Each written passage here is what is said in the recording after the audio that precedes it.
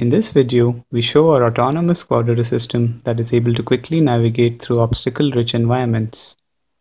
The robot uses stereo cameras, an IMU and a laser altimeter for state estimation, a 2D LiDAR mounted on a nodding gimbal for mapping, and an onboard Intel NUC i7 computer for all the computation. Our tightly coupled visual inertial odometry allows the robot to reliably fly at high speeds.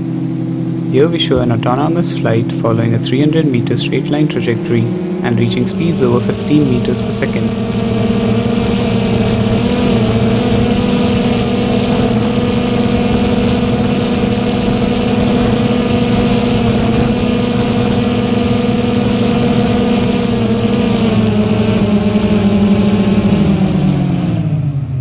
Even after the high-speed flight, the drift of the position estimate at the end was less than 1%.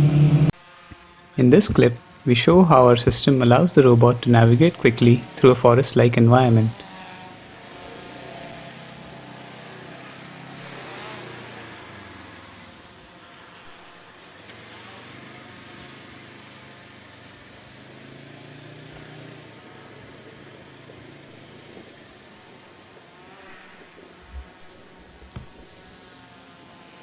Go, go, go, go. Here we show an experiment where the robot starts outdoors and the goal is inside a building. The maximum speed achieved during this run was around 9 meters per second.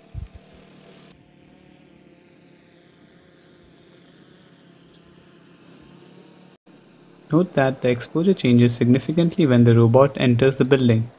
We use our own auto exposure algorithm which synchronously changes the exposure of the stereo cameras in order to handle this large change in exposure. In this experiment, the robot was started in a sparse forest and had to navigate through the forest to a goal inside the building.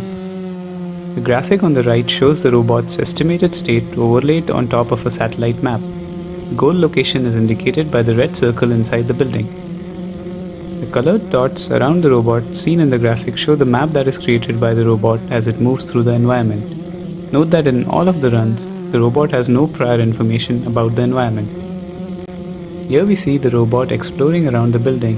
Since the goal location is inside the building, the robot has to circle around to find the opening to get in.